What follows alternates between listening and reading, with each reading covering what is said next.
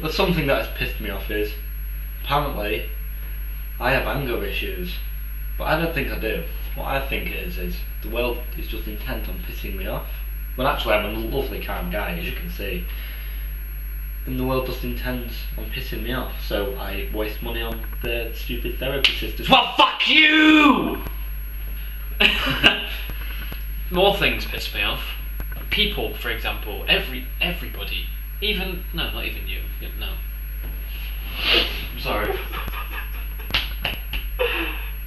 Okay, but people, most people, a lot of people, piss me off, alright? I don't even know why, they're just there.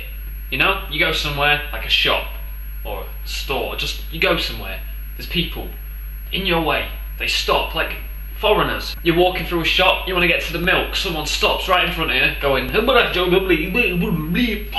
their friend, you're like, get out of the way, you muppet!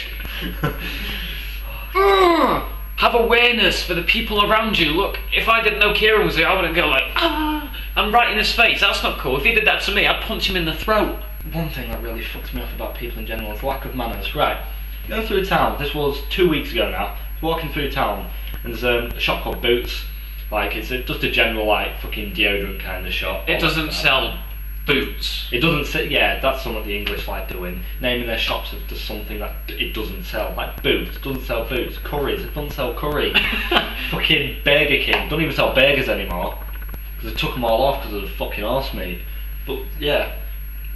Walking into Boots, and I hold the door open for this old woman. She gives me a dirty look. This is an old woman who demands respect.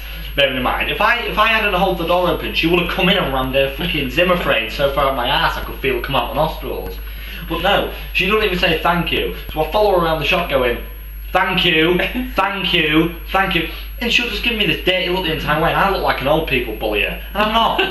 I promise, there's some that I'd love to fucking punch. Like, there's ones that sit in town, and all they do, they sit in town on the benches and watch the world go by as they wither away into their graves. Put them down!